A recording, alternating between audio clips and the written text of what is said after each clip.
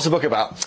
Well, the book is about the rise of a new elite in British politics, which is gradually losing touch with the country. I point at a left-leaning group who tend to disproportionately dominate the media, the cultural institutions, creative industries, also politics. It's not just about people on the left or in the Labour Party. This new elite are also visible within parts of the Conservative Party. I think many people who are watching this show will be perhaps already aware of this group, what they think, and I just put it out there. I said this group's losing touch with the country. You define the person that you're describing.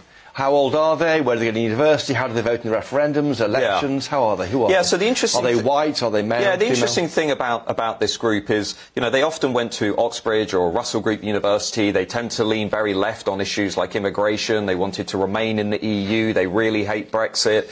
They're very proud of their liberal identity. They've become much more liberal over the last decade. They absolutely hate Boris Johnson. They live in the cities, the university towns, and they increasingly look down on other people in society. They increasingly identify themselves as the winners, the morally righteous, radically progressive, luxury belief class, and they derive status from projecting their sense of moral righteousness. And your point in the book, I think, is that they advocate for things that don't affect them. These are free hits, so maybe immigration won't affect their wages because their wages aren't affected by more people coming to the country. Well, you know, the interesting thing, Chris, is the new elite has spent 20 years advocating policies that bring them status and aren't really costly for them, but which impose big costs on other people. Mass immigration would be one, hyper-globalisation would be another. Let's hollow out the economy, let's turn Britain into an economy that's dependent upon mass migration and consumption. And of course they're the winners. They're in the cities, they've got the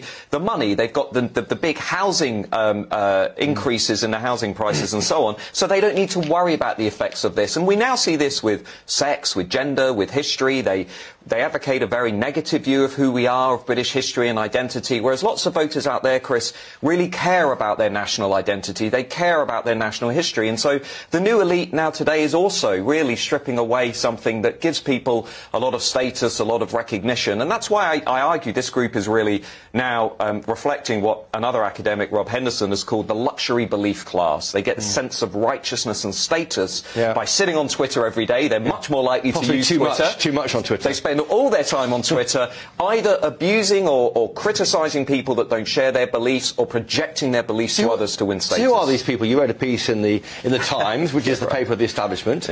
They published it. There was some reaction to that. Yeah, I've had a strange week on social media, Chris. I found myself being widely criticised by members of the new elite. I mean, I had Mehdi Hassan, private school, Oxford. I had James O'Brien, private school, LSE. I had David Aronovich, went to Oxford. John Paul Tez went to Oxford. They sort of lined up one by one to deny they were part of this new elite and to deny it even exists. But what they exhibited, Chris, this is important, is another key feature of the new elite: political intolerance. All the evidence shows that members of the new elite are the most likely to unfriend people who hold views they disagree with, block them on social media and Twitter, to feel very worried if their son or their daughter marries somebody across the political divide. God forbid their child marries a Brexiteer. God forbid their child marries a Conservative.